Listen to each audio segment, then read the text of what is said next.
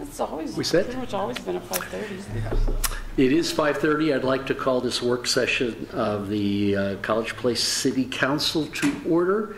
It is a work session. No decisions will be made this evening. This is for information only for the City Council to help them consider items in the future. If we could stand for a Pledge of Allegiance, please. I pledge allegiance to the flag of the United States of America and to the republic for which it stands, one nation, under God, indivisible, with liberty and justice for all.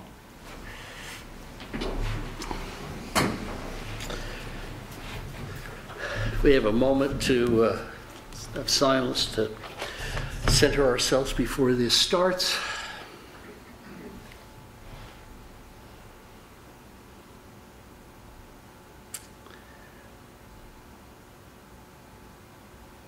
Thank you all very much. This evening we have 3 items on our workshop: a legislative update from Brian Enslow, our lobbyist, with this keeping us in touch with what's going on with the state, presentation on stormwater utility, and a presentation on a proposed ambulance utility. Mr. Enslow, Brian Enslow, the floor is yours. Well, thank you very much, Mr. Mayor, members of the council. I appreciate the opportunity. Brian Enslow, I am your lobbyist. I had the privilege of representing the city this legislative session, and more than anything, really want to just provide an opportunity to get opportunity for us to kind of learn a little bit more about my background, for me to give you some some summary highlights of this past legislation, and then talk about maybe what we see happening moving forward in the future. So we can go ahead and just go to the next slide. So, like I said, what we're going to talk about, maybe a little bit about me, agenda, results, some insights, and I always say questions, comments later, but really, anytime you want to interject, any questions you have, throw them at me. Go ahead. So, my first job after college was answering phones at the governor's office. And I worked for the legislature, I worked for a couple different executives. I worked for the Washington State Association of Counties for 8 years. I feel very strongly about service and connection to the public. It's a big part of my business model. I've been in business for myself for about 2 years, but when I think about who are the clients I want to represent, what I want to be a part of, that service is really core to my business. And it's one of the reasons why I really enjoy representing individuals such as yourself. At a level, at a fundamental level, when I go talk to your delegation, right, there's always this value that I would tie back to. And it's the value that you serve the same citizens that they serve. You're elected by the same citizens that they're elected by. And although you might disagree with your delegation about how to get stuff done, you're all just trying to do the best for your citizens. So that's really something that means a lot to me. It makes it a really rewarding experience to represent you. So I want to mention that. As I mentioned, worked for the Association of Counties for 8 years, worked for the Locke administration, worked for the Gregoire administration as a budget writer, also worked for the House Appropriations as a budget writer. So I've kind of worked in Olympia now for nearly 20 years. I have an executive perspective, a legislative perspective, and I've worked on local government. So that's kind of about me. If you have any other questions about my background, I'd love to answer it. No? All right. Let's hit the next slide. Washington State has biennial cycle. This was a short session. Normally during a short session, you kind of have a continuation of maybe larger thorny policy issues that didn't get resolved last year. In this case, those things would be Hearst. They would be, which is the water law case. Feel free to nod or one way or another if I want to go slow or fast, depending on what I'm seeing, okay? And or McCleary, which of course was the education fund, because there's still some things hanging out there. This year was really unique in that you had a majority change in the Senate, which doesn't usually happen on off-election cycles. So you had a member of the Senate pass away, which was unfortunate. There was a special election to fill that unexpired term. There was a Republican. The Republicans lost that seat as a Democrat. And now all of a sudden you had a Democrat in the governor's office, Democrat in the House, and Democratic Senate. So instead of having a balanced government, which I think personally is best for local government, because I think local government is pragmatic, local government is implementers, that pothole is not partisan. It just needs to be filled, right? So I think when there's balanced government, I think local governments do well. When it's one party or another, I think we're vulnerable to that kind of situation. In this case, what you saw was a very progressive agenda and lots of new policy issues that came forward. So we had to resolve McCleary, we had to resolve Hearst, and we had the situation where you had the shift in majority and all that entailed. Can you go to the next slide, please? So that's the context in which we were operating. We worked very hard to support the capital budget. As you know, in the underlying budget, there was $900,000 for replacement of well number 1. So, and that was being contingent on Hearst. The other thing that we worked on, and your city manager was excellent in that case, was to get something ginned up and ready in the event that there might be an opportunity for a supplemental budget. It happened in a little bit different way than I thought. Often in supplemental sessions, they might do a new bond bill based on available resources and things like that. They might actually do.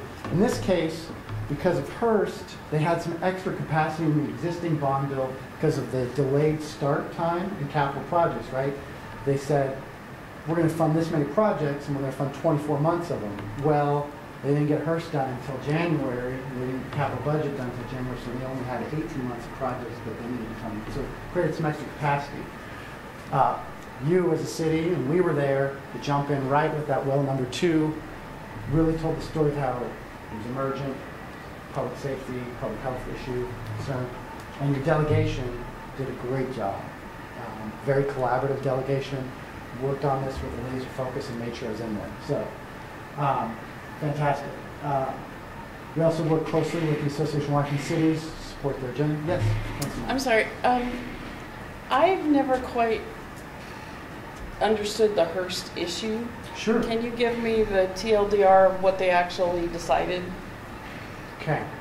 So, permit exempt wells and who is responsible for deciding whether there was available water. The case that came out of Washington said it's no longer a state responsibility, it's going to be a local responsibility to the county. Okay? So the big piece on the Hearst case was that went back to being state responsibility. And then the other big piece was how much water you can draw, which it had been like 3,000 gallons per day. That sounds right. And then the compromise was 950. There's all sorts of caveats around that, depending on what basin you are and how it plays in. And you have an excellent staff here in planning department. We can probably tell you specifically how it applies here. One of the pieces that is maybe of more interest to us, there was this other case called Foster that came out of Thurston County, which was how you find mitigation and can you use off-site places to then mitigate water impacts and find water resources that way. And this legislation had a pathway forward for those projects as well. Oh, good. And created a pathway for that. So it was good all around. I think for local government, I think it was a good compromise. I think we got a better deal than we could have expected. Great question. Thank you. And as always, I'm there, I'm monitoring, I'm looking to be flexible, I'm looking for opportunities. We're communicating on a weekly, if not daily basis, as sessions going on, depending on the issue. So, okay, the next one. I've already Sorry. No, we've already covered that. No, it's good. So there's your first piece. There's what was in the capital budget. We know that there's still going to be more projects going forward. I had a great opportunity today to spend the afternoon with your staff. Got to see the city and a lot of the great opportunities that are happening here. Also some of the challenges, thinking about some other things that we might need some state assistance on. So that was good. Okay, I'm gonna go. Homelessness is a problem in all communities.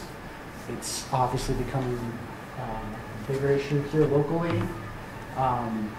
It's been very frustrating. There's a lot of smart people working on it. not coming up with great solutions or panaceas. This, from a policy standpoint here, there was what I think some really great strides forward. There was a piece of legislation that basically said landlord can't discriminate based on source of income. So if there's a state support or local voucher that's providing resources for an individual, that can't like put them lower in the priority. I don't want to get too wonky into this next one, but if you're interested, let me know. But basically, there was, for disabled individuals, depending on whether it's temporary disability or permanent disability, there's different pots of money. And this kind of resolves this and fixes it and gets rid of the disincentive in the system.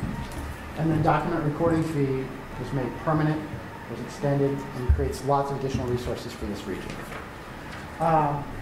Could you elaborate a little bit on what the document recording fee is? So so specifically what it is under current law going into session, it's a roughly a $50 charge on every title transaction that is recorded at the county. So when you do, and it's not just when land transfers, but if you change your lots and other things. So there was, and that charge was to support homeless services. It was set to sunset in 4 years. What this legislation did was remove the sunset and then move that charge on recording of documents from $50 and bumped it up $22 additional dollars, of which the majority will stay locally. It's administered by the county, but you see the benefits here locally as well. Excuse me. Sure. Does that have any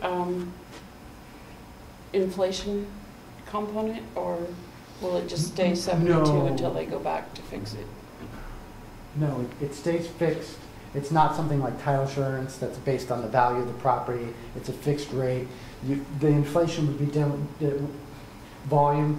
Mm-hmm. More, if you have more housing units, more the volume would generate an increase, but for the most part, it's going to stay flat. Yeah, good question. We didn't get very far in economic development. And arguably it wasn't a short session, wasn't a session for it, wasn't a priority. There was really kind of a lack of vision, lack of impetus. The economy cooking in the Puget Sound is arguably good for the state, but definitely we feel the impacts differently. And so I think sometimes when the economy is going really well in the Puget Sound, they lose sight of the pressing need to continue to see economic development in other areas. And so how do we have this one Washington concept when the state's looking at a $3 billion surplus and Google and Amazon, okay, you know, the analogy I use in a lot of my presentations and, you know, the Puget Sound drinks, we get the hangover, right? We get the rising home costs, we get the inflation, we get homeless issues, we get other things, but not necessarily the resources of the economic growth.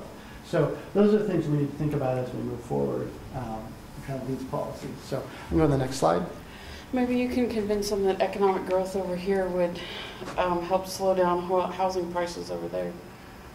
It's a very reasonable argument, and that's sometimes difficult.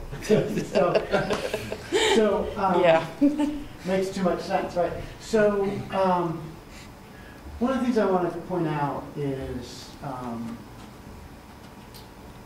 there's been a 15% increase in state general fund revenue. That's mostly driven by sales tax, right?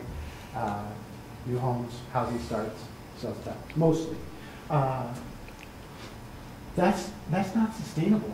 It's been a 40% increase in the actual size of the budget and actual spending since 2009, 2010. So the state is now spending $45 billion for every 2 years in cash, and that's 40% up what they were doing about a decade ago. That's not sustainable, and I'm not criticizing the forecast. The forecast is conservative. The state forecast, it's like the forecaster said, okay, here's what actual collections are. I'm gonna say here's what actual collections are. I'm gonna say the forecast is this.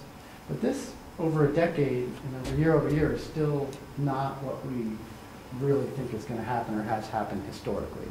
So, and the reason why I bring that up is the relationship between local government and state government is at a little bit of a détente right now because there's money in the bank at the state.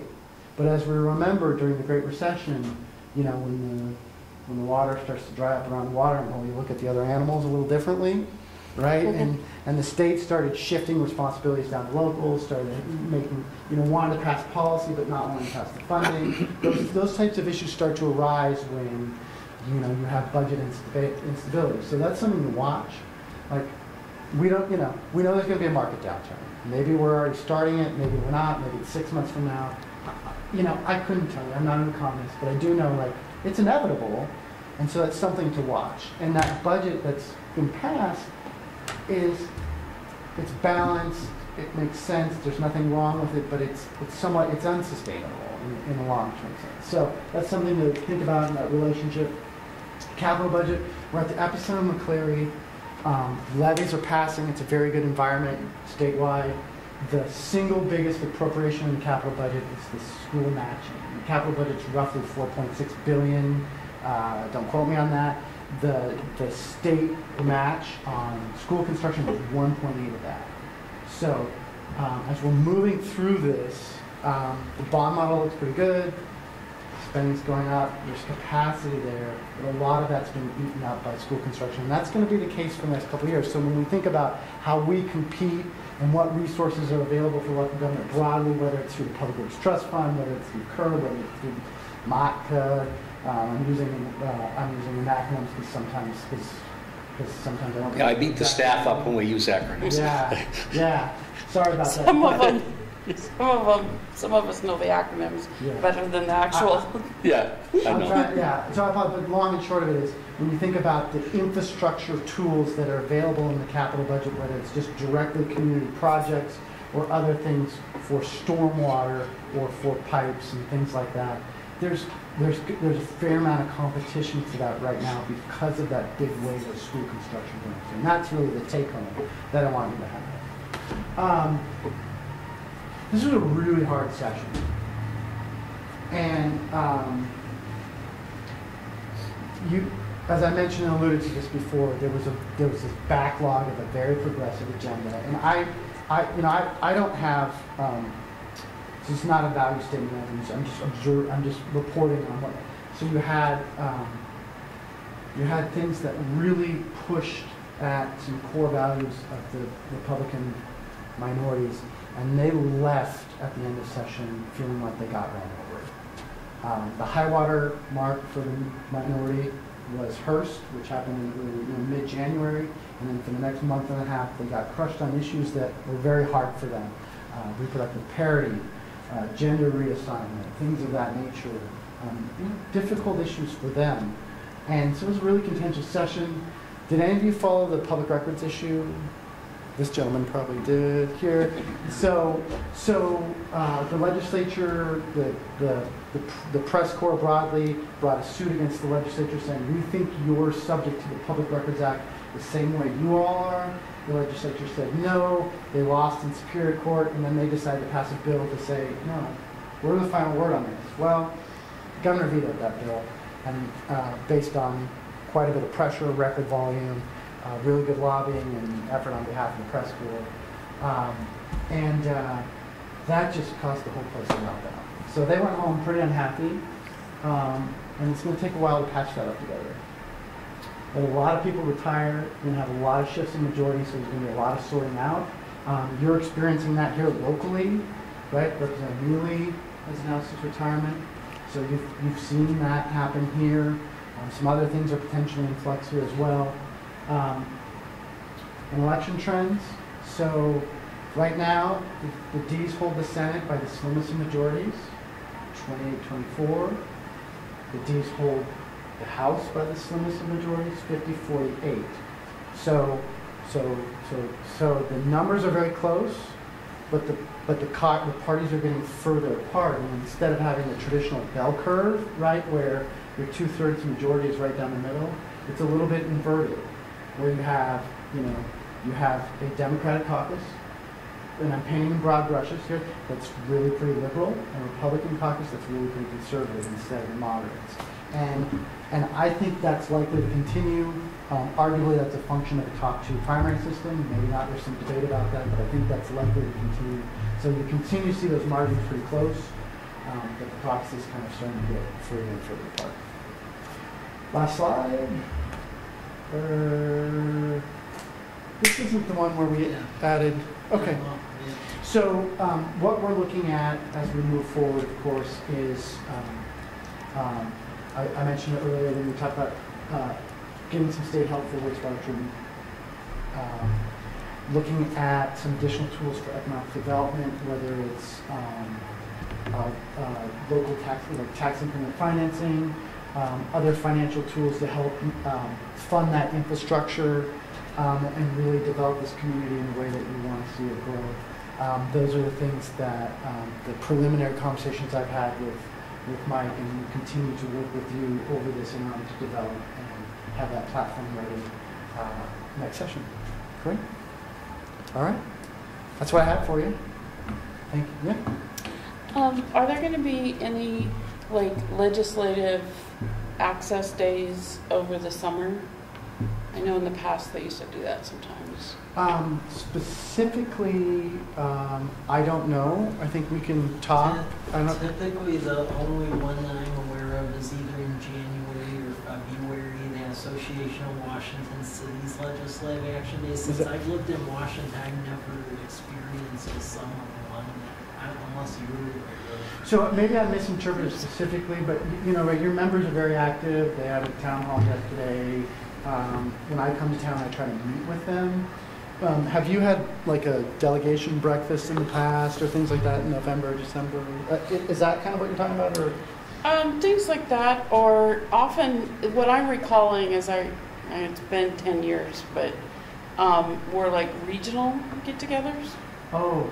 Where off session, like in the summers and so forth, there would be like Central Washington or Eastern Washington where the representatives and senators would get together along with local government folks or lobbyists or whoever wanted to and kind of talk about issues coming up that were more regional in scope. I don't know who organized those. Yeah, about the only thing similar to that, but it really didn't have the legislators act on it. AWC puts on this event called Small City Connectors that occur during the summer, where the small cities technically get together with AWC staff, and they'll bring in a speaker or two to discuss the issues. A lot of ones I've been to at that, the legislators don't really show up to those. Terry did the one in Dayton. Yeah, it isn't really a longer one. Yeah. I was just wondering because it's really difficult for me to get away during session usually because that's when I'm teaching. So. No, I understand that. No, I appreciate that. No, we certainly can ask them to come and chat with us as a group. Great. And since one of them lives in the city, we can. Yeah, well, that's got its own set of issues. All right. Well, thank you very much. Thank I you. appreciate your time. I know you have a full agenda, so. Thank you, Brian. Yeah, thank you, Mr. Mayor, council members. So next on the agenda is our stormwater utility. Mr. Gordon has a worse voice than I do. Can we actually swap them? Ah, of course we can actually swap Sorry. them. So next on the agenda is our ambulance utility.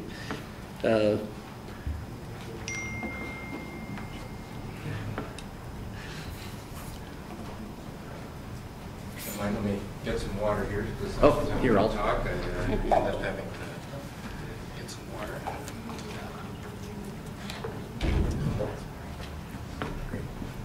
So my name is Peter Moy. I'm a principal at FCS Group, and we do a number of different types of fire studies, and doing ambulance utility rates is one of the things that we do. We've done them for almost every city that has them. And so when we were asked to take a look at whether or not you should do and have an ambulance utility, we were asked to do the cost of service study. And so if we just can move to the next slide. So one of the things that we'll talk about today is really just talk about the key elements of the legislation. I'm not sure how familiar you are with the legislation. Our whole sort of cost of service framework and some of the preliminary results, some of the key cost assumptions, as well as the cost of service and the rate calculations. And then we also did 5-year forecast. And so these are all sort of what we call preliminary results. And if there's some other scenario or something that you'd like to see us do, then we can certainly do them before we issue a draft and a final report. And then the last thing we'll talk about are sort of what do you think are some of the policy issues. So next slide. So the legislature, way back probably like 14, 15 years ago, authorized city councils and actually and subsequently regional fire authorities and other districts to be able to create what's called an ambulance utility. And that was a result of a lawsuit that happened over in Kennewick, which said you can't charge this, what we call this ambulance utility fee. And then what the legislature did is they said, hey, we need to fix that. And so they passed this legislation. And so now the cities are able to go back and charge this fee. However, when you do this, now you have to do a cost of service study. And one of the things that's one of the things we do. You can't include capital costs for like a fire station or any facilities. You also have to define what we call availability cost as well as what we call demand cost. And basically the demand cost, and the way we do it is anytime a staff member is called out on a call, we consider that time demand time, and anytime they're in the station waiting for calls, we assume that's availability. And as we get into it, we'll talk a little bit about how we go about doing that. The last thing that they did also, because as this legislation went through, they exempted Medicaid eligible persons in nursing homes, as well as persons who would be on Medicaid who are receiving all in-home services, except they're at home, but they're receiving some similar types of care. So next slide. So what we did is give you sort of a cost of service and sort of how we go about doing this. And this is the framework we operate from. We first say, here's what your total budget is. We use 2018's budget. And so you're spending about $1.1 million. And then what we do is we start allocating all those different costs into what we call a fire bucket versus an EMS bucket. And so like all the fire marshal activities are on the fire side. And whenever a call is answered that's a fire call, we take those costs and say that's a fire issue, that's fire cost. And so when we get down to it, what we ended up having is showing that basically there's about 50-50 split really, where the cost allocated to fire activities are about $535,000. EMS is about $579,000. Now, one of the things that we do also then is when we take, say for example, a full-time firefighter, what we do is we say, okay, well, the time that firefighter spends on a call for EMS, that's demand time. The time they spend on a fire call, that's the fire call or some other kind of emergency, but it's not necessarily an EMS call. And so based on that ratio, we then say, well, okay, when we look at how often they're at work and what the hours they are, how many hours they spent doing EMS calls versus fire calls, we take that time that they're at the station and split it up in the same proportion. So that's what we call the availability side. And what we did and ended up saying is that, well, when we take all the EMS calls, we found out that there's about $380,000 worth of costs that are associated with the availability side, as well as the demand side, about $200,000 on the demand side. And so we have a sort of detailed sort of model that we do where we allocate different types of costs, and there's some costs, as you can see in the legislation, that'll say, well, this has to go to demand, this can be availability, and then there's some gray areas. Next slide. So we made a lot of different assumptions. I won't go through all of this here, but again, salary and benefits are of fire prevention one, all the fire Again, we talked about how we allocate that time for the paid firefighters. For the volunteers, of which you have many, whenever they went out on a call, that was considered a demand cost, and we pay them, we assume that the stipend that they get paid is part of the demand cost. Because they're there, they don't necessarily get paid unless they go out on a call. We said there's really no availability time or cost to that, okay? And then we take all the total time and standby time, and we just talked a little bit about that. And administrative costs for like the fire chief, we sort of allocated based on maybe total incidents or other time, the amount of demand versus fire time versus EMS time. And equipment, again, you have a pretty straightforward idea about, if it's a fire truck, obviously all the maintenance and everything for the fire truck is going to go to the fire side. Anything that deals with the ambulance, an ambulance is going to go onto the rescue and emergency aid side or the EMS. Okay. So when we put all that stuff together, what we got was, again, you see there's that $380,000 for availability, $199,000 for a total of $579,000 cost for EMS services and ambulance services.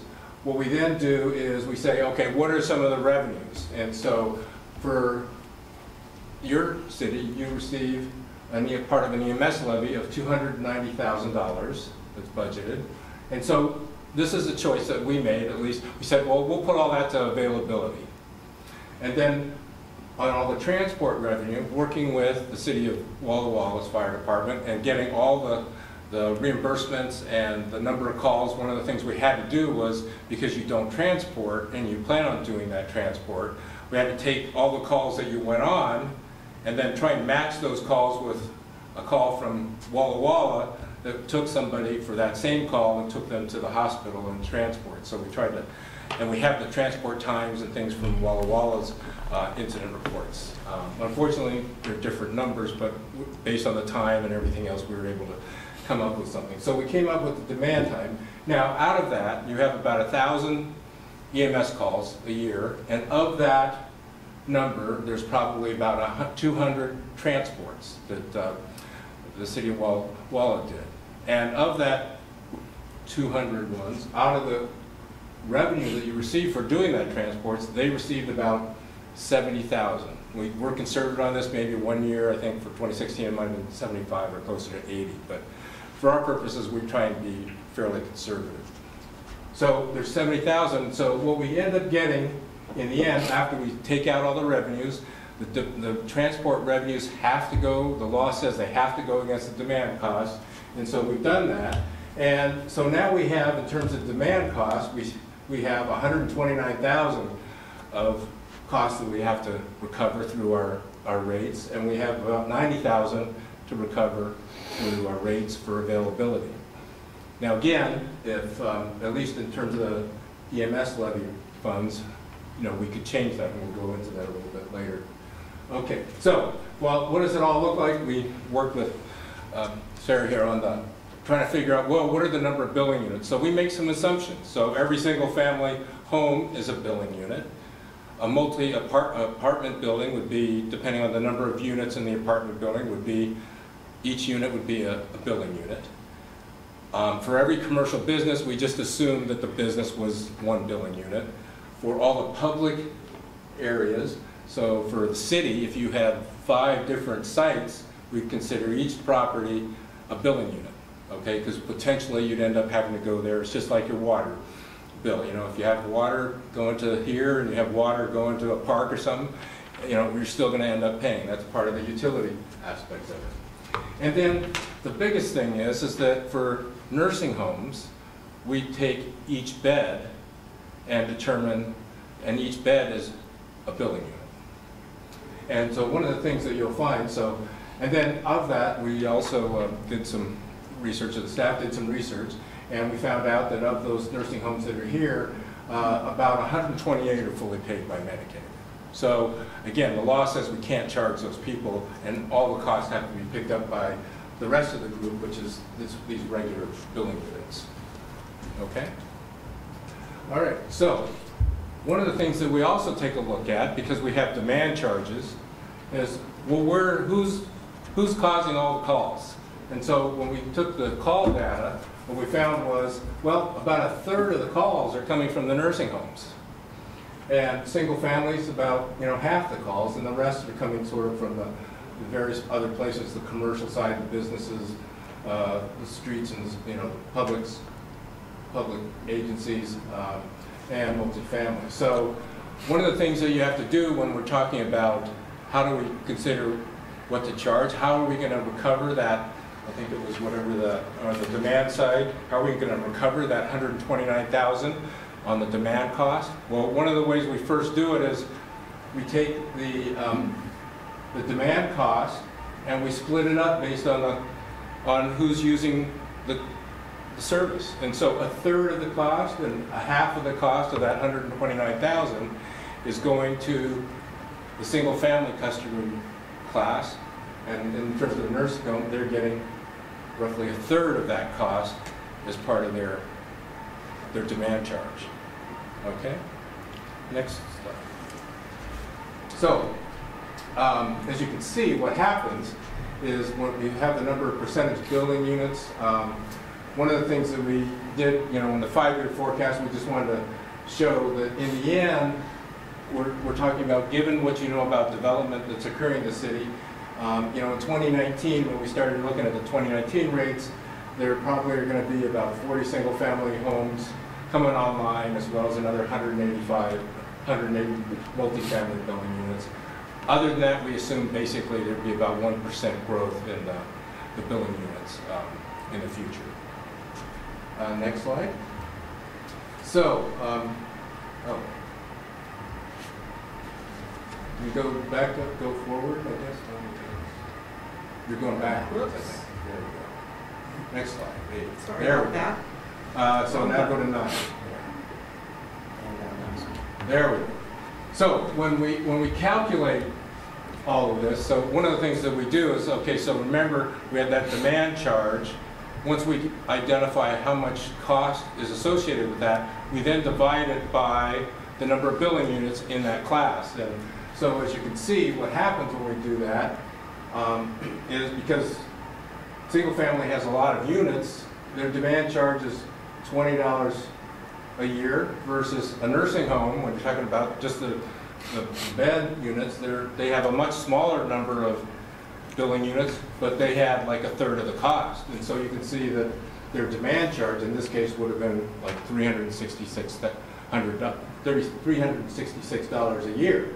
So what does that mean? Well, except for a single family customer class, and it might have more than one building unit. So a nursing home, of which some of them are average maybe size about 80, and usually about half of those units are Medicaid. So if they had 40 beds that we would charge, they'd end up paying 40 times 387, which means their annual cost would be almost $15,000. Yes? I thought you said the nursing homes were about 100% Medicaid. No, this is fully paid Medicaid, yeah. So this is what we had, But on your earlier slide. No, it said 128 were, and 100, if you go back to slide one more, there's 117, there's a total of 245 units, and 128 were Medicaid. Because it said, what's that 100% then, 100% of Medicaid billing units? Well, a nursing home has 100% of the billing, nursing has 100% of the Medicaid billing units. Oh, okay. Okay. Okay, I misinterpreted that. Thank That's you. okay. We can always make that clearer. And so a multifamily apartment building, in contrast with 10 units, would pay just $344, $345 a year for their units. Okay, so any questions so far? Yeah. When you're allocating the costs, how did you handle the training?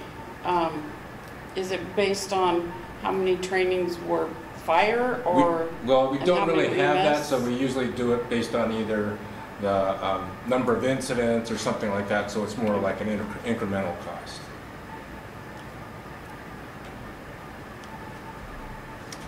We could do it that way if we knew how much training was going on, and then we'd have to figure out how much time each training was, but for the most part, we assume that it's, you know, some sort of added cost on top of every incident or every FTE.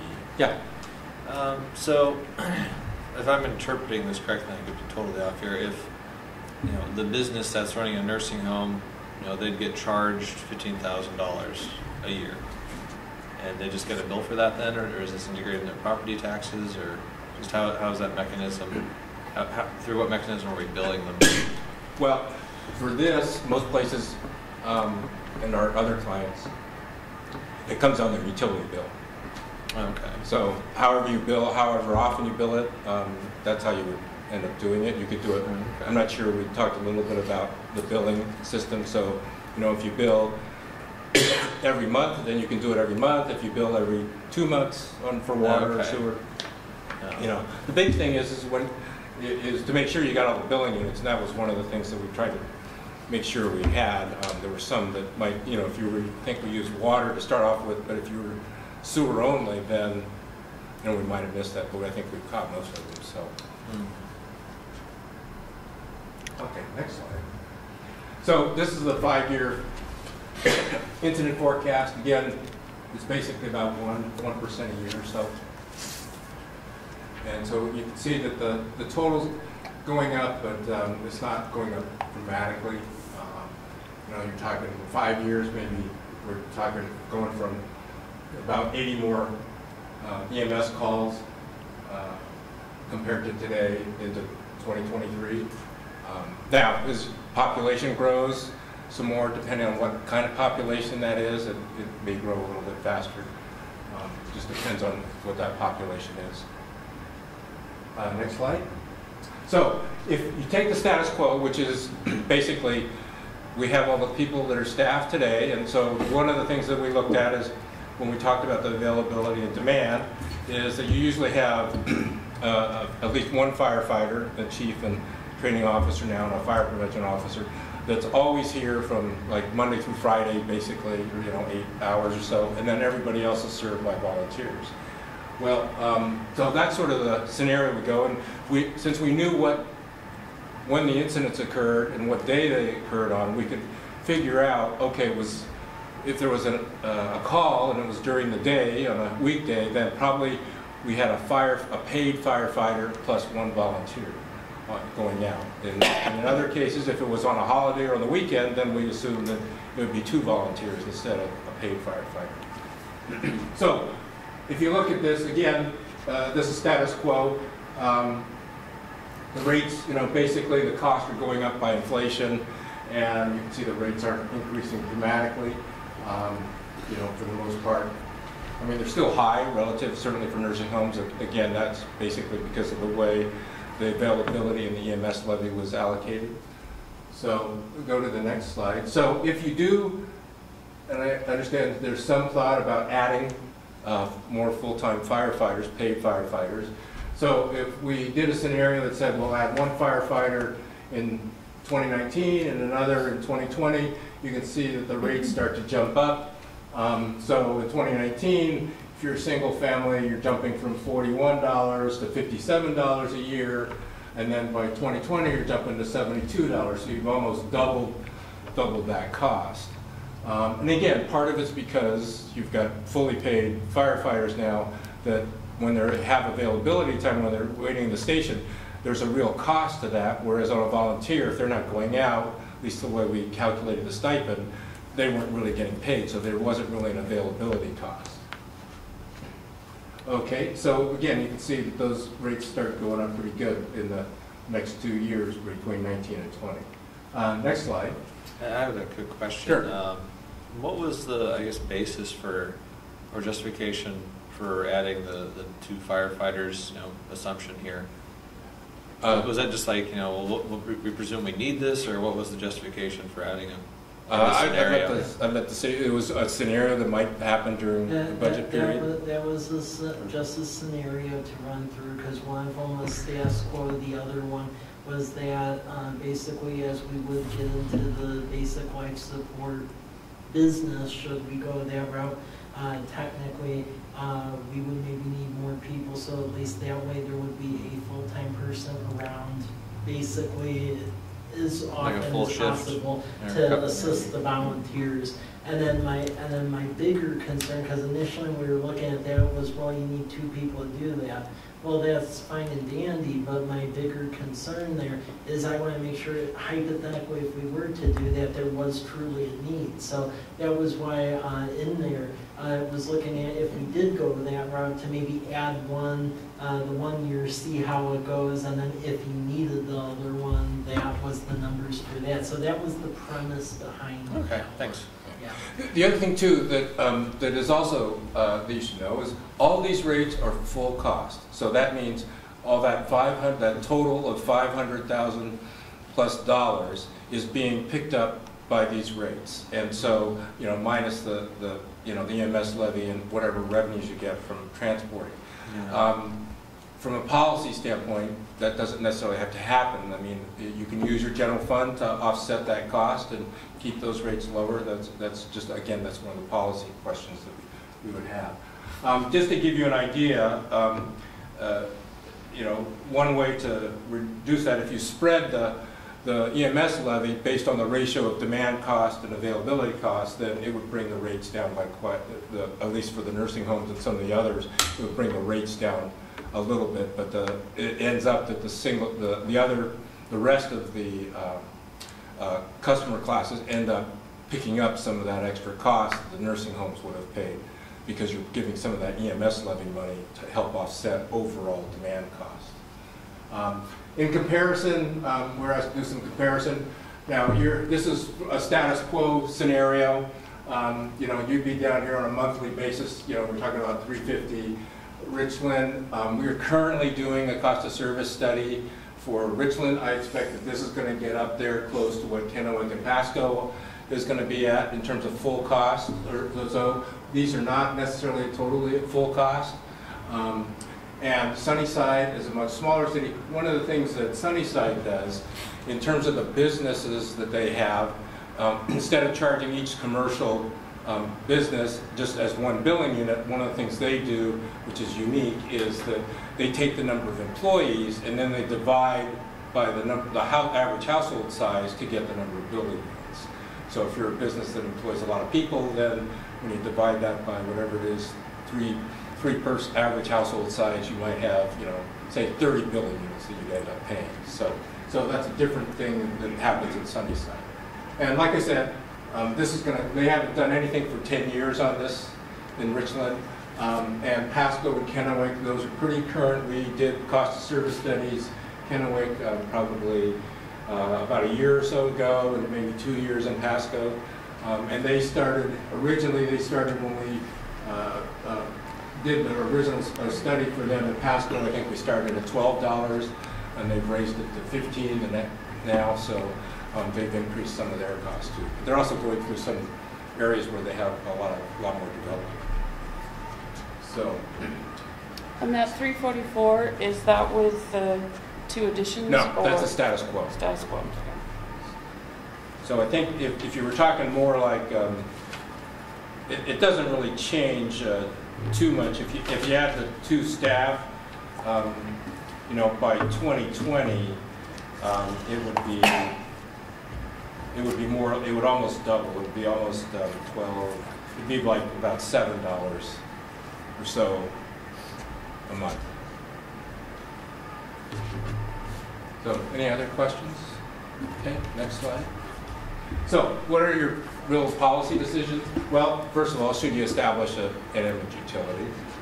Secondly, if yes, should the city set a full cost recovery, which basically would mirror some of these rates? Or should you also, in terms of things, allocate some of that EMS levy funds to offset some of the demand costs, which is what we just talked about? If not a full cost recovery, how much general fund should be used to subsidize the cost of EMS and ambulance services? And how should the general fund be used to offset that? Should we put it in availability? Should we put it in demand? Or should we divide it between both? It's sort of really a policy question. Certainly we could model and determine how each one impacts the rates, but in any event, if you do have an ambulance utility, obviously any charges and rates you have is going to save some of the general fund some money, because right now you're fully funded at $1.1 million with your general fund plus the EMS levy, and you also get those extra $70,000, but it costs you more to transport than actually get reimbursement. Mostly because most of the transports in this city are Medicaid or Medicare. So, and right now those rates have been very low. And there was a movement a couple sessions ago to raise what they call the GMT, which is the transport fee, and allow people to charge more and get reimbursed more for Medicaid and Medicare transports. But anyway, this is the information that we have as of today. So if there's any kinds of, like you said, other types of scenarios or other questions you might have, certainly. Go ahead. I was kind of curious, question 2 there, should the city set its ambulance utility rates at full cost recovery, is that typical or pretty rare that cities do it that way, where they do the full cost recovery?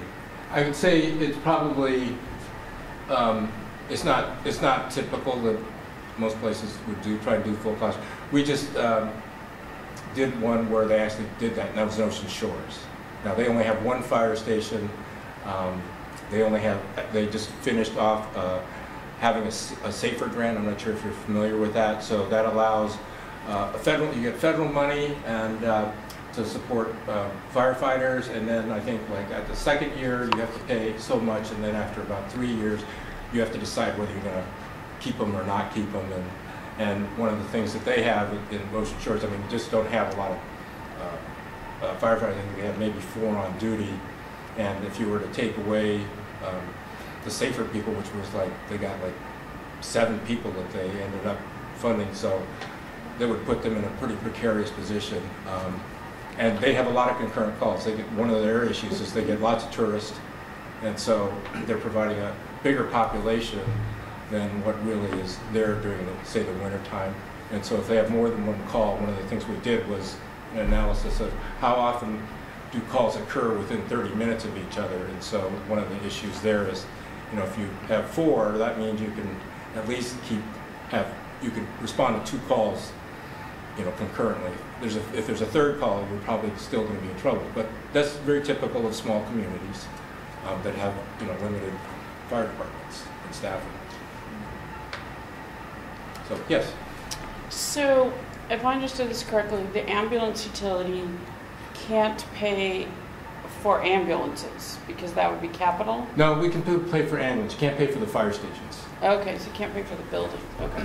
Yeah. So we could include the ambulance recovery and, you know, the money that we're putting in all the time. Yeah, okay. for, you know, like those are replacement costs. You know, those can run up. I think you've got it, from what I understand, the chief got a pretty good deal on the ambulance that you have. So. Well, and now we've started, so this should be in the 2018 budget, which is what you use, right? That we have money every year going in towards, so that when we have to buy a new one, we'll have the money. Mm-hmm. Yeah. So those replacement costs would be in there. To replace the current one, but not to add a second one. Right. Typically with ambulances, you need a second one in case the first one has an issue. So that wouldn't be included in this. Yeah. So you usually should have a reserve. Otherwise, you'll have to end up calling them. Now, you'll have to call Walla Walla to come and help you out. So. So another question on this is, do we need a different kind of ambulance for transport? No. Okay, thank you. No, the one you have is designed for transport. Yeah, I know when I got transported, I assume it was Walla Walla because it was quite a while ago. Yeah. It was pretty bare bones. It was like being strapped in the back of a delivery truck, which was fine because the issue was I was the only driver and I couldn't drive. So, seems like I have one more question that it's escaping me. Oh, so if we do the ambulance utility, then does that mean that we have to have our firefighters, et cetera, do a lot more in terms of like timesheets or something, tracking their time so that every year we rebalance, or How does that happen? No, usually we don't do these studies every year, and so, and given the trend where you don't have a lot of what you basically see is the number of incidents that you have are fire relative to EMS are generally about the same. So once we do this, you may not have to do this. Now, if there was some big change in the incidents or say the residential makeup or the demographic makeup of your city, you know, it might be worth looking at again. But you know, like I said, I was quite surprised to see that you had, you know, a third of the calls are going to nursing homes. Now they're not all transported, but you're still going there. You know, and I think they're pretty big, large homes. I mean, they're like what 80 beds or something like that, close to 80 beds average. And I understand there might be a newer kind of facility coming to town too. So,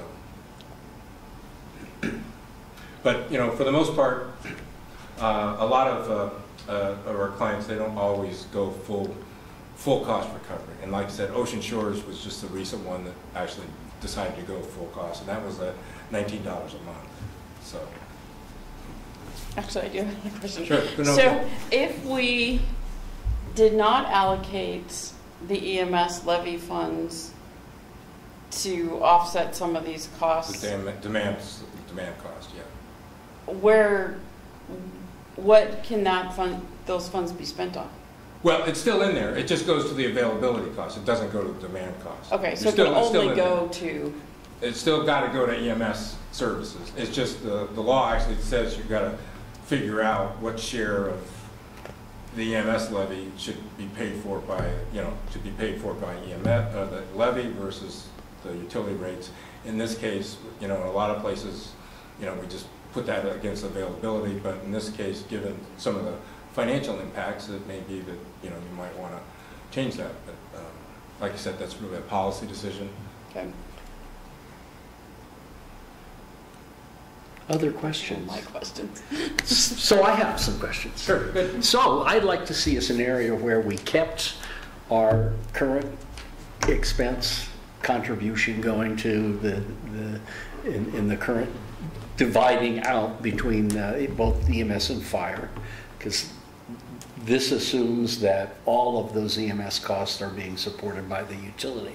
Am I correct? Mm-hmm. Yeah, we're showing what your full cost recovery. Yeah, full cost recovery. I'd like to see the current, if we kept our current expense contribution going there and we continued to add the 2 firefighters. And I'd also like to see the effect on the utility rates if we divided evenly between both availability and demand. Yeah. I can tell you now, because I've sort of done this, if you put the ratio of EMS levy towards the demand, that rate, it would reduce the nursing home charge from roughly over $300 to slightly over $100 per year. So it would dramatically impact. I'd like to see those. I mean, we'd like to see we're not envisaging trying to save money by developing an ambulance utility from current expense. What we're trying to figure out is how do we make sure we pay for it all. Yeah, so let me just get clarification on so if you're spending $1.1 million now, right? If I understand you right, what you're saying is we'll still spend $1.1 million, but if we add the 2 firefighters, we would put those people in the utility. That's correct. Yeah. Okay, all right. And the same kind of, Chief, am I wandering off too far? I'm just making sure I understand as well. So we'd like to keep our current expense contribution, but use the utility to fund the expansion of the personnel, and divide those contributions for the EMS levy across both demand and availability. Well, my thinking would be is that that you will actually have more revenue because I'm not sure that say the cost of the 2 firefighters is roughly, maybe let's assume $200,000, and of that maybe, let's say 150 of it is for EMS. So if we only have $150,000, basically your EMS levy pays for all that already. So I'm not sure, again, we'll run the numbers and let you see what Yes, happens. yeah. And then I guess if we want to put in some sort of amount for another ambulance, Yeah. that would be another, at least, we'll have to amortize it because, Yeah. you're talking another 250, brand new, probably $250,000, $300,000. Would you like a new ambulance, Chief? Someday. Ms. Selby? So if we were talking about potentially wanting a fully paid firefighter always available, it typically takes 5 shifts to cover 24/7. It's a 7, if we want to cover 24/7, 365, it's 7 people. So how far off are we from that? Because I mean, If we've got 3 full-time right now, Four. plus 2, Yeah, we but- can get another 2. but some of those full-time are on the day shift. I don't think we want our chief working nights, although he might like that because there'd be a lot less bureaucracy. But Pros and cons. so I'm just wondering how many, and I don't expect that we have to have the answer tonight, but So if you're looking to put somebody on 24/7, there's usually 3 shifts. So you'd have at least 3 people, not counting days off that they are required via contract, vacation, sick leave, and all that. The determination of the city would then be, do you backfill with another paid person, or do you backfill with a volunteer, or do you leave that shift empty? And that's a policy decision for you folks to make. Currently, I would prefer to keep the fire marshal on days. That's when businesses are that makes open. sense. I would prefer to keep the training officer on days or evenings so that he can see all the shifts, and then myself. So that would be 3 people not on shift work. Right. Currently, I have 4 people, so I would need to have 2 more to do the bare minimum, covering that 24/7. And then you folks would need to tell me how you would like me to fill any gaps. Generally speaking, it takes, for every 24/7 position, it takes anywhere from 3.5 to as high as 4.5 positions to fill one on-duty position. Yeah, we always just used a rule of thumb of 5. Yeah. So Yeah. So if you have 3 people, that means you're going to have to hire 15 people. You have 3 people on duty all the time. yeah, but we only needed 1 on duty all the time. I'll take 15. Yeah. Generous. Well, and that's why when we look at, when you're talking about Kennewick and you're talking about Pasco, I mean, every station has anywhere from 3 to 4 people full-time. Right. So that's why those numbers are quite a bit higher. So I'm not really able to add small numbers tonight. So it sounds like we would need about 4 more, if I'm counting this correctly. I would need 2 more as a bare minimum. To get to 5 on shift. 5 people per shift? Or No, 5 1? people doing shift work, not you and the fire And 4 marshal. more. You 4 more. So So I'm adding better than I think. is So I that would like to something you see a want us to look at? scenario where we don't cut back on our money, although it sounds like our money's all going to have to go to the fire side, No. and cover 4 more people. And they could be added 1 every So- year. In addition to the 2, add an additional Right. 2. Right. I would like to see a scenario like that. Okay. Okay. I think I've got my sort of marching orders. If there's anything else that you can think of afterwards, certainly you can hold either Sarah or Michael, and they'll email me and let me know. Thank you. Okay, great, thank you. Thank you. Thank you. And last but certainly not least is stormwater. Hello, folks. Got a FCS double header tonight. Got a Well, if you want to copy it. Oh, I've got it live. I would like one. Thank you.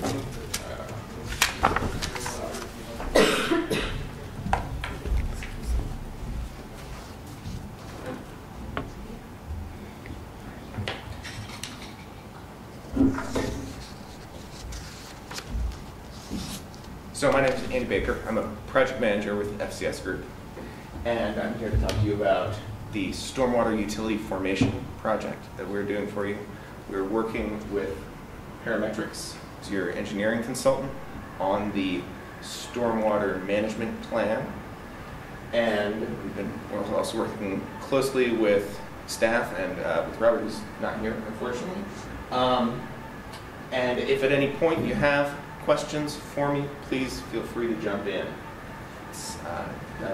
So what we're going to talk about, and I'm going to try and move this along at a reasonable clip. So if you want me to go into more detail, I'm happy to. I'd love to talk more about this stuff, but I do want to be respectful of the amount of time that we have today. So if you want me to go into more detail, let me know. So we're going to go over what are we talking about with a utility formation, what the overall process of going through this rate study looks like. This will probably sound a little bit similar, so I might be able to keep that abbreviated. What the key policy issues that we have evaluated, discussed with staff, and then brought a recommendation forward for you. What the revenue requirements look like for this new stormwater utility, our rate recommendation, and then what the next steps in this entire process are. All right, so the regulatory driver for why we're talking about stormwater utility tonight is that beginning in 2019, or maybe from what Mike told me today, based on a call from Ecology, maybe a little bit sooner than 2019, the city is required. But yeah, I should add a little bit to Good, that. yeah, go for it. So when Robert called saying that he had a laryngitis issue, he also informed me that he ended up getting a call from the Department of Ecology yesterday where they requested a meeting with us to start following in under the National Pollutant Discharge Elimination System, NPDES permit. Very good. They're bad. Nobody calls it that. Have mercy. Yeah, because they want to put us under the order to get the stormwater going as soon as possible. So they are on us to get this established. Originally, we were under the interpretation that they were going to be a little more chill about it, maybe start them next year. However, from what was communicated with me, that does no longer sound like the case. So, Well, Can I jump in real quick? yeah. So we have to be. And you are? Angela Taylor with Parametrics. Sorry. But why don't you step up then so we can record? Yeah, sorry about that. Yeah. I guess I'll be a city staff. Yep. So I just wanted to jump in there. DOE wants to have College Place under the NPDES permit by July 2019 because the Walla Walla permit that you're umbrellaed under will expire then. So we need to work through all the process and have it in place before July. Yeah. So, Well, they'd like us to. however, Yeah. well, no, it'll be a requirement. It's a negotiable requirement. well, actually, if our permit that we're under expires, it would be good for us to be under a permit. It gives us some regulatory cover, but that doesn't mean that all the requirements of the permit have to kick in on day one. Yeah. Right. We absolutely should negotiate a time frame for the requirements to be kicking in. And we'll be getting into this, but it's really a phased approach. We're going to try to be putting more weight on the operation and maintenance side of them, more so than construction and capital facilities and that sort of stuff, at least initially. So, That's right. Yeah. And that makes sense. Yeah. And that makes sense. But even things like setting up the utility can be part of the permit. And so you can have a thing that says, okay, well, you've got a year after the permit starts to set up your utility. And then after you start collecting money, then you have more time to start doing the O&M and then trust me, I know all how people like to postpone things. Yes. I worked at Ecology Stormwater for many years. I was the one that oversaw the Eastern Washington Stormwater Manual. Excellent. The Phase 2 permits, etc., so I'm familiar with stalling tactics. Well, good. Then we won't spend any time talking about what each individual minimum requirement is or any of that because. Well, remember, I didn't work there okay. for Yeah. 2 years, so I mean, remember I got And- the dumb over here, so you know. Well, and I left there 9 years ago, so things have changed a bit. Sure. So, the timeline on this, as you say, this is the assumption that we are operating under is that we're aiming, or we have been aiming for being able to be ready to start billing people, have a functional stormwater utility January 1, 2019. That's what we're operating under for in terms of our assumptions. As you say, it is a negotiated process, and that's any leeway that comes along, great, but we want to make sure that you know what it would take to be able to do that on January 1. So just very briefly, some of the benefits of having this set up as a separate utility, as a separate enterprise fund, is that it does mean that the stormwater program will be financially self-sufficient from the general fund.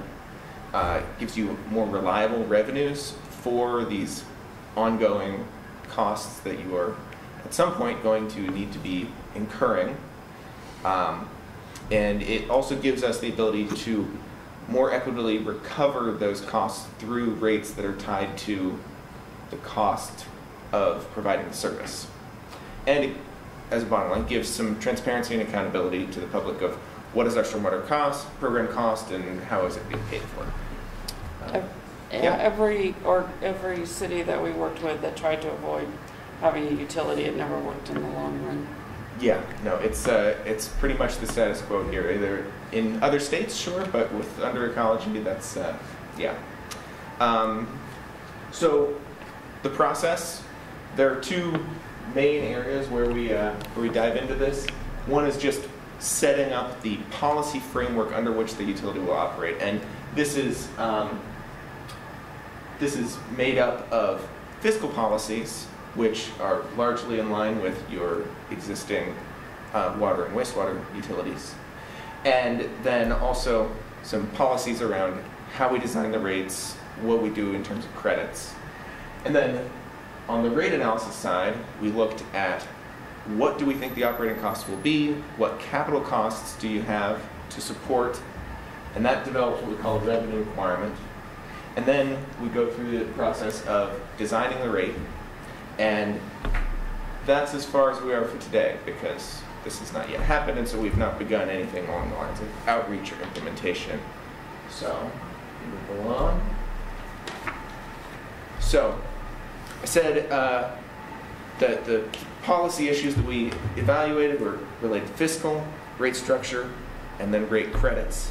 And a little bit more detail on them. Go to the next slide here. So starting with the fiscal policies, most of these are the key policies that we evaluated, discussed with staff, and then have a recommendation on. Most of these are in line with what you're doing with your water and wastewater utilities. The operating reserves, those are one-time initial amount of money that we want you to have on hand. They're intended to cover cash flow throughout the course of a fiscal year and any emergency costs that arise. It's not an annual amount of money that that's being spent every year.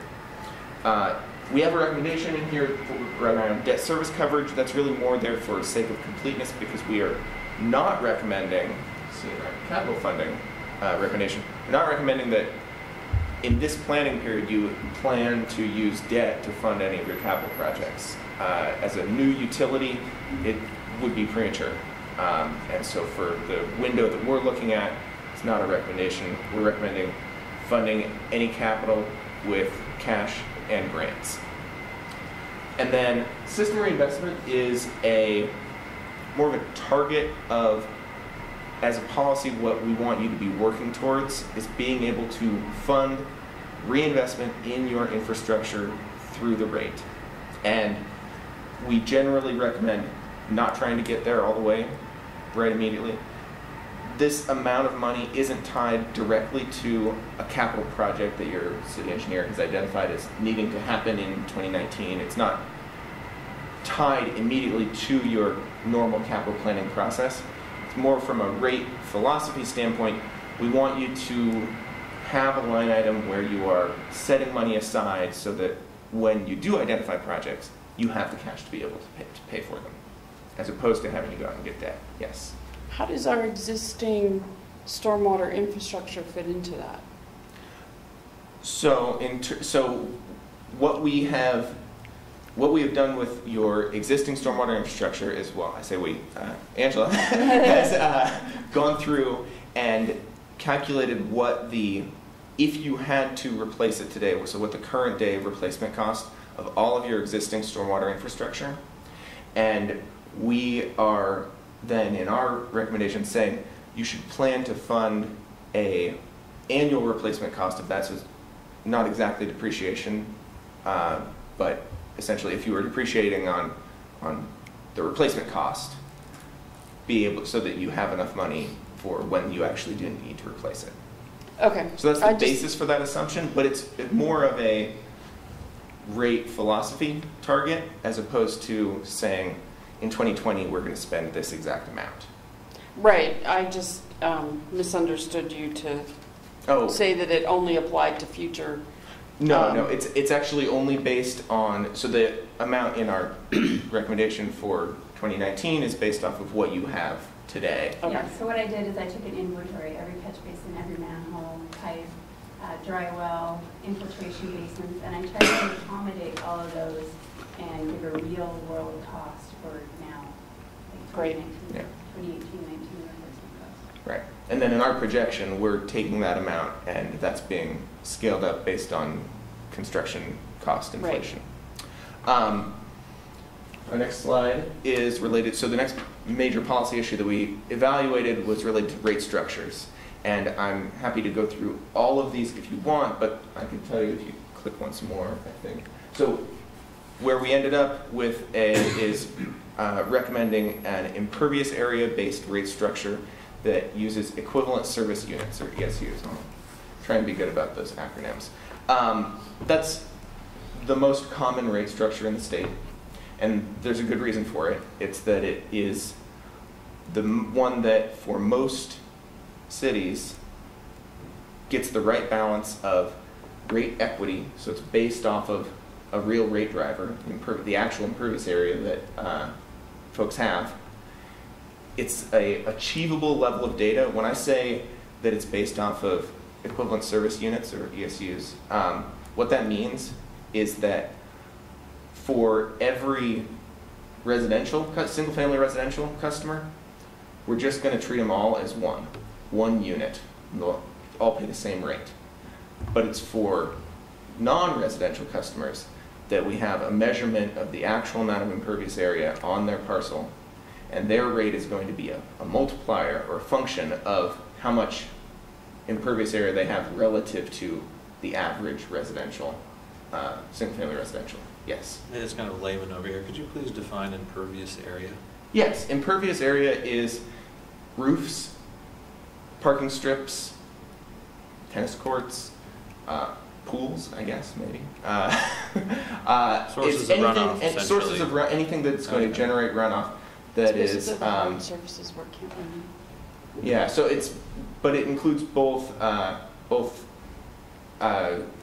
the roof surface and then also parking strips and all of that. And Angela can probably tell you more about And even gravel is considered impervious because the rate at which rainwater would run off of it is a faster rate. So we have to accommodate for that faster release and flow into the streams. So any hard surface. Because when you're doing gravel, you compact it underneath. Yes. So I've been trying to convince my employer to switch to pervious paving for their parking lots. Oh, that's the perfect segue. There you go. So what would happen if I did that? Yeah, well, so the next policy issue that we considered is rate credits for single family. Every single family residential is being treated the same, so this doesn't apply to them. But for everyone else, where we are really going to a high level of detail of figuring out exactly how much impervious area they have, the recommendation is that there would be a process for, if they do more than what is required, the bare minimum of what is required for on-site, that they would be eligible for a credit on their rate because they're reducing the cost to provide the service to them. Now, it's not going to be 100% credit, because when the process that we go through is we go and we look at, if everyone did the maximum amount possible on their site, what costs would we still have to have as a utility? Because there are a lot of costs that are still going to be there. It's not going to cost any less to do the street sweeping that you have to do, just because everyone's doing everything they need to on site. All of the reporting requirements and outreach, and we'll get to the whole litany of minimum requirements shortly. Those are all still going to be there. So, but there are a number of costs that will be reduced. Maybe if everyone was doing it on site, maybe some of your the sizing of your capital facilities could be smaller. And so we've gone through a process of looking at all of the costs that exist and making a recommendation for what the total amount of the credit should be. So let's go on to the next one here, and I do have all of those permit requirements pulled up here. Thank you. So I just provided these for FCS. Basically, to comply with the 2019 stormwater permit that you will be under, you will have to complete the stormwater management plan, which we are currently in the process of completing. You'll also need to complete some public education and outreach, so that's going to people and telling them about dog waste pickup, don't wash your car and have the runoff go into a storm drain, don't pour oil into the drain, similar stuff like that. And just get people thinking about where the rain goes, where it travels. So you want to involve the public in that process. Participation in developing some of the strategies for doing the stormwater. And then also looking at illicit discharge. So if you have some cross contamination between a sewer pipe and a storm pipe, some of those would be considered illicit discharge. Or if somebody did have a big spill and it got into the storm system. So you want to maintain a process of public outreach. If that does happen, you can call a public works director or one of the maintenance guys. And then just how your operation and maintenance works, like where they're taking their street sweepings, how often are they cleaning up the catch basins, how often are they sweeping the streets, stuff like that is part of your operation and maintenance. How you're dealing with fertilizer, stuff like that. And then how you monitor all of those activities. And finally, construction site. So anything that's over an acre gets a DOE and PDES permit that is related to the construction site. So the city would want to make sure that each project gets one of those permits, that they have a certified CSA on staff, and that they're maintaining those facilities, the BMPs, silt fence, catch basin inlets, stuff like that during construction. And then finally, the city has to oversee the DOE minimum requirements for conveyance, treatment, and detention and such. So making sure that the drainage report includes all of the minimum DOE requirements. So that takes money just to do that. Yeah, the takeaway there is that these are a lot of new things that this new utility, you as a city, are going to have to be able to have staffing to do. And the assumption that we have in here is that this is going to take 2 additional maintenance workers to be able to support all of the monitoring, O&M requirements, illicit discharge and detection. All of those activities are going to take 2 additional staff people, and then there's also going to be some additional costs associated with that are more line item costs associated with the public education and outreach and the public involvement, those sorts of things. And so if we look to the next slide, from an operating cost standpoint, meeting all of those is really driven by salaries and benefits on 2 new additional staff people. And then we also have in here a portion of the city engineer's time because he's going to be involved in dealing with all those permitting requirements that Angela mentioned. Because he's not busy enough right now. Right, exactly. Yeah. And So, one of those yeah. staff members would be more of an engineering base, like an engineering. Okay, so some of that might be offloaded onto one of them. Oh, okay. That's He how probably I- appreciates that. That's the idea of the 2 positions added. One would be a O&M position under Paul, and then the other one is like an engineering tech type position under Robert. Okay. Yeah. So I'm not quite sure if this is the right point for this question, but one of the things that shocked me, well, this is probably for both of you. One of the things that shocked me when I moved to College Place was the whole, oh yeah, you just dump your leaves in the street, and then we come sweep them up sometimes up to a month later. Sometimes 3 or 4 months later. Yeah, until the catch basins are like packed, and I'm like, in the back of my head, I've been thinking, there's no way you're going to be able to do that when you have a stormwater permit. And I mean, the only way that you could do it that I can see is if they get swept up like really fast. Right, on a schedule or something. Yeah. So there are ways. So are you looking at that? And that is going to take a lot of public outreach. Yeah, I haven't specifically dealt with that one, but in Pullman, we do the same thing, and they are under the MPPS phase 2. And they still have us put our leaves into the street and they come and sweep them up. But yeah, then you have to maintain your catch basins more and just make sure that you're not getting those. Well, and Because you I'm have, kind of wondering if it's going to mean an even bigger hit on the O&M. potentially, I mean, you have identified in the capital plan for this two acquisitions that will be, I think, related to that. One is a Vector for cleaning out those catch basins, and the other one is the street sweeper. So those will help with that. How do you clean up your leaves though? Is it with a front end loader and a dump truck? Sort of. There's a bucket loader and a guy with a shovel. Oh, okay. So I'll talk to Paul and maybe come up with some strategies that we can include in the plan.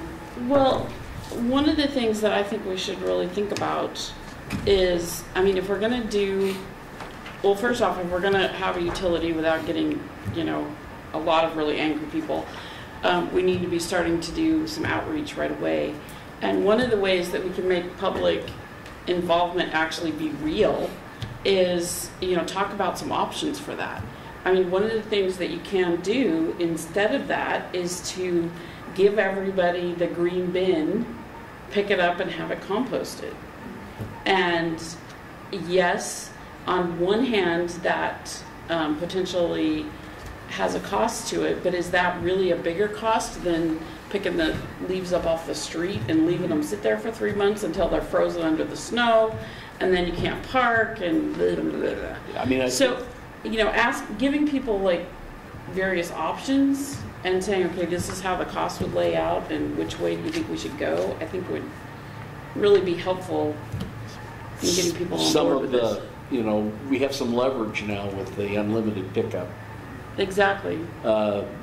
And we may want to consider doing things like paper bags for leaf disposal. Well, Richland actually found but they own their own landfill, but they actually found it paid them to give people the green bins and compost because that way their landfill will last so much longer. Yeah, we have a variety of options. Right, and so I think this is one of those places where it really makes sense to do some, what I call real public involvement, where we're actually trying to get them to help us make a decision, as opposed to, well, we've decided, how mad are you going to be? We have a lot of expertise on how mad we're going to be with garbage. So maybe on a secondary, maybe it'll be a day we can come up with a public information session in the summer where people come, and maybe even in the middle of the day on a Saturday or something if you want I'd suggest the farmer's market. Yeah, Yeah, the farmer's market would be good. maybe do a brief presentation, this is all talk. Yeah, no. It's Well, but it's it great, goes and into, it comes back to part of it is what would they like from a whatever, but it does come back to what is the cost difference. yeah. And so I could make up some post-it boards and provide some information, and that way they know the basis of why and what we can do, and maybe some input. Yeah, I think that would be great, and, maybe tie that with an online survey or Yeah. Well, we things can, like that. we can always try and put the business students to work again. Absolutely, Absolutely. Okay, I'll get Great. with you. Yeah. I got lots of good things. Yeah. All right, so the remainder of the costs that are up here besides salary and benefits, we do have that regulatory mandated programs one is to cover the education and public outreach costs. And then the rest of these are the administrative costs and taxes. These are frankly pretty lean costs, but I do think they're realistic. We based it, again, we're creating a new utility. We don't know exactly what the administrative costs are going to be, but we based it on your water and wastewater utilities. So we think that these are realistic. We do have a small contingency on the total amount that we're putting into the revenue requirement because this is new. We don't presume to know exactly what everything is. And when we're setting a revenue requirement, really our goal as rate consultants is to make sure that what we tell you is going to be a high enough rate to pay for everything is going to be a high enough rate to pay for anything. So I just want you to know we do have a small contingency in there that isn't exactly this cost that has been identified because we expect that things will come up, especially in that first year of operating. All right. With capital costs, so this is the total cash needs for capital projects that have been identified. That includes acquiring a Vector, acquiring an additional street sweeper, and then a number of actual projects that Angela has identified as needs to have. I'm not gonna jump ahead too much, but so this is the total amount. So is the 2020 amount a new Vector and a new street sweeper? Is that? So the 2020 amount is a new Vector and a portion of a streets project. Yeah. It's what we anticipate the stormwater share of a streets project is going to be. You seem to be good at that. And I have a listing of all those if you'd like it, but No, that's okay. I want to. That's okay. Yeah. All right. Let's go to so our rate recommendation. Here's the meat. So Angela did a detailed analysis of a statistically representative sample of your single-family residential homes. Based on that, the average residential parcel has 3,500 square feet of impervious area, so that's how we define our equivalent service unit. From that, Angela also looked at, okay, everybody who's not a single-family residential, how much impervious area are they going to have? Because we need to take that and divide it by that 3,500 to figure out how many, when we go and bill people, how many billing units are we going to have? Working with the revenue requirement and our billing units lets us know what does our rate need to be. $9.18 a month. So that's for every single family residential is going to pay that regardless of the exact amount that they happen to have on their parcel. The reason that we do that is measuring every single house and We'd have to hire 2 more people. yeah, no, we're not. Yeah. For that. It's very onerous and has diminishing returns on the equity of it. For non-residential, though, as I said, it is going to be based on the real measured amount for each one. And so they will be charged $9.18 per equivalent service unit per month. So if they have 7,000 square feet of impervious area, they would pay double that. The on-site mitigation credit, a maximum credit per ESU of $2.63. And as I said, that's based on that analysis that we did of how much could costs go down if everyone was mitigating to the maximum amount possible. And then we're also recommending that, so that's for 2019, we're recommending that From there, from 2020 to 2024, which is sort of the period that we're looking at here, inflationary level rate increases just to keep pace. All of the major cost drivers that you have are, we would expect to, in aggregate, be going up at about 3% a year, so we're recommending that your rate would keep pace with that. Any questions on that before we move off? All right. Next is, so what do you get for that $9.18? I want to, so that was, the $9.18 does not cover, with cash from your ratepayers, the full capital cash needs. It covers your operating costs. In the first year, it covers funding that operating reserve. It's a one-time thing. Once you've got it, then you're good. And it does provide some capital funding through the rate every year. But it doesn't meet the full cash need, because we are, with much discussion with staff and figuring out what is a reasonable rate to have, we are saying, click it once more, that the difference of what is generated by the rate and the full capital cash needs is going to need to be made up with grants. And so that's the message that we go back to ecology with and say, here's what we think is reasonable for the ratepayers to cover. But if they're not going to come up with the full cash needs for all the capital, you need to come with some grants to make this happen, or it's going to take longer for us to be able to do those things. Because we're generating some capital revenues, or some revenues for capital, but it would mean, okay, we're going to push out to 2021 before we can do that project, instead of getting to it right away. I just also want to add something too with our rates. We're trying to make sure that from an economic development nexus, we remain competitive with our neighbors, because we're in an environment right now where, as long as we're lower even a little bit, I think we have some big wins coming ahead of us. And if we jump the gun and overshoot and get ahead of our neighbors, we could shoot ourselves in the foot as far as gains from the private sector. So even though I know that that's a big gamble, saying, hey, we're going to make them give us grants, we're also trying to capture some of that additional property and sales and hotel tax should what we think is coming our way come our way. Well, and the other argument that I think is a very strong one is we are not asking them to give us grants and then we have a utility that doesn't pay the freight of being able to cover the replacement cost.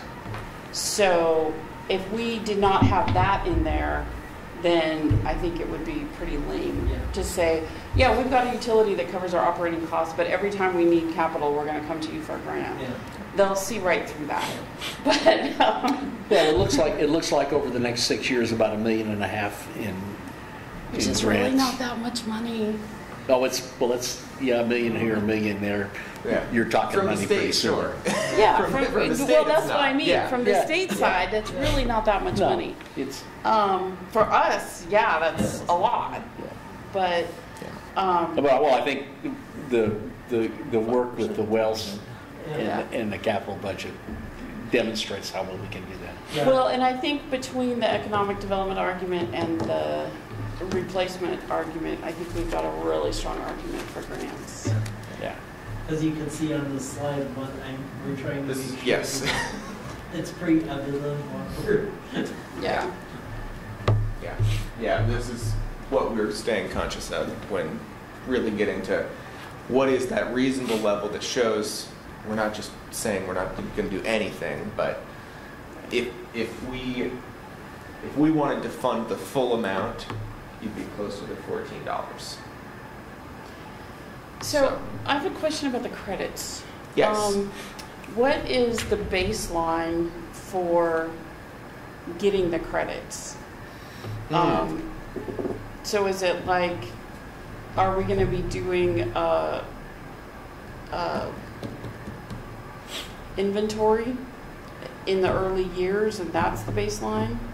And so is it better for some, and then what about these new construction places that are coming in? Is it better for them to build in less impervious surface from the beginning, or is it better for them to have a higher baseline and then go correct it later? So our general recommendation is that you make the credit available on an application basis. That you don't go out and say, we're going to go and with our staff that is, even with two staff. Absolutely. Yeah. We're not gonna, absolutely. Yeah. And so what we tend to observe is that on new development, they're very keyed into it.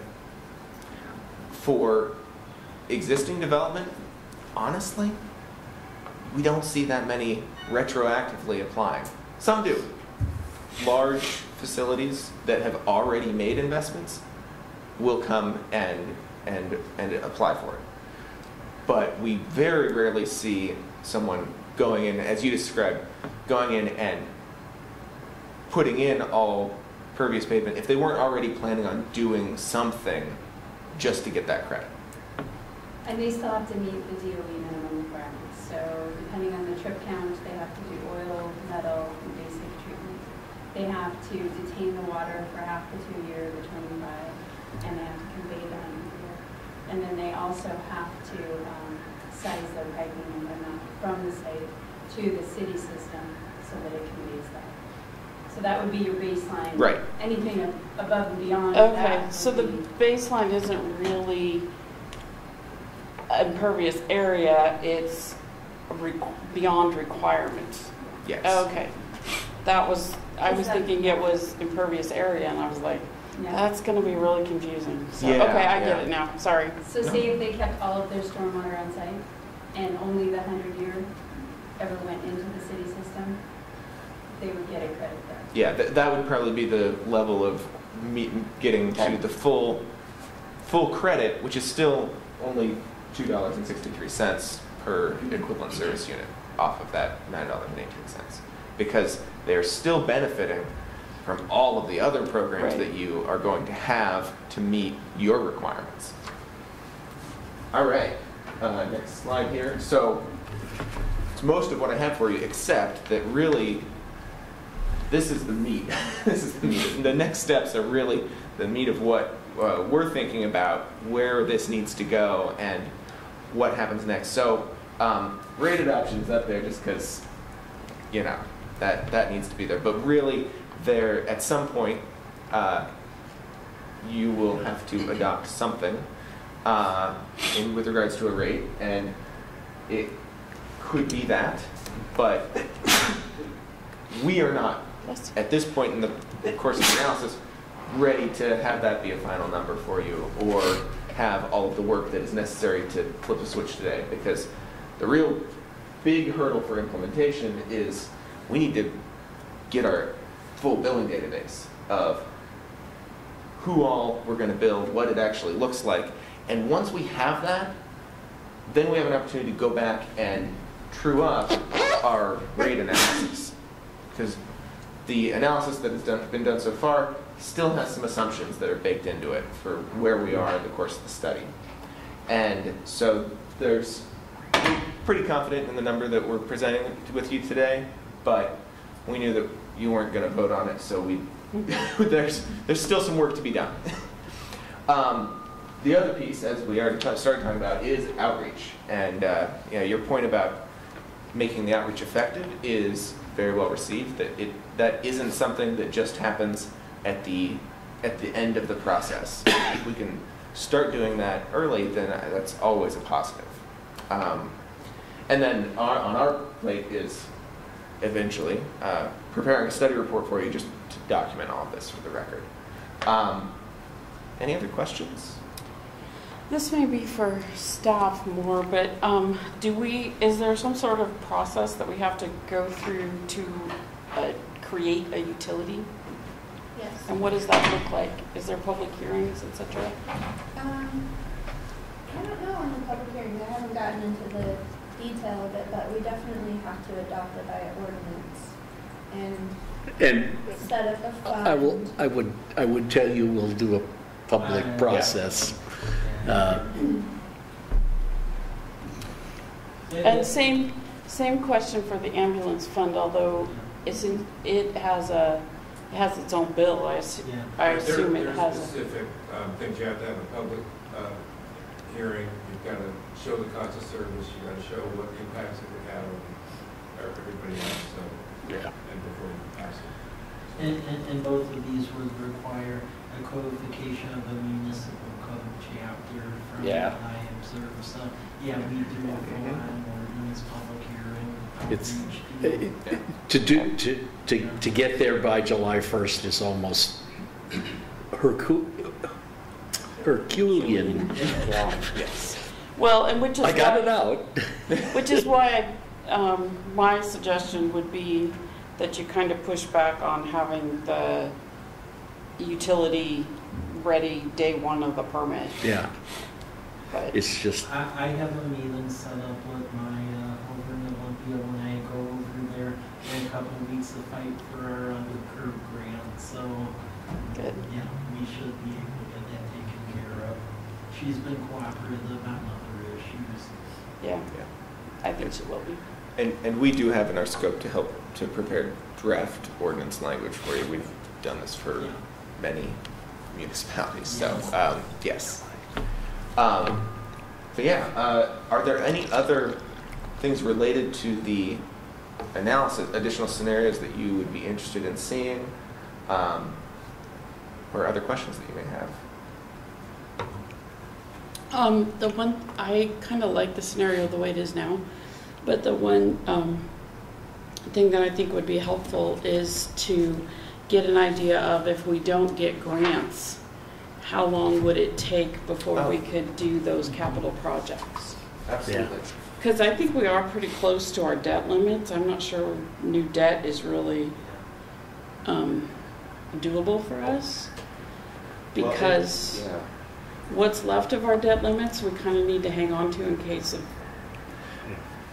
more emergencies. yeah. And I mean, part of the objective of creating this utility as its standalone enterprise is that once it's established and is a going affair, you could potentially revenue bond against its revenues without Right. hitting your other debt limits. So, But that's that's further out. I'm just general reasoning.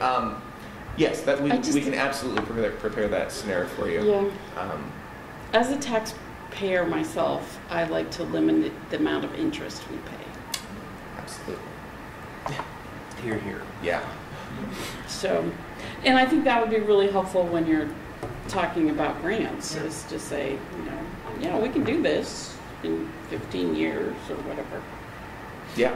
And because we are planning to have some amount of revenue generated for capital, it's not like we're not going to do it. It's Right. just going to take us time. And so that's, I think, a good piece of the negotiating strategy as well. Great. Well, thank you all for your time. thank you. Thank you. Appreciate it. Thank you.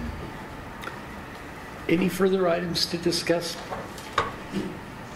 Where's everybody else? You're serious, like. Well, we I mean, I get my migraine shots tomorrow. Michael is clearly not in shape, and well, yet we managed to show up. we know that Heather is off on a cruise to Alaska. Lauren is off in someplace strange. I don't know where Marge is this evening. She usually calls in. Dear, I hope she's okay. Really, I just have allergies, so I'm not really that bad off. Okay. Well, you So Sound like we'll try you got public embarrassment for the others that didn't Yeah, bother. exactly. We need like a wall of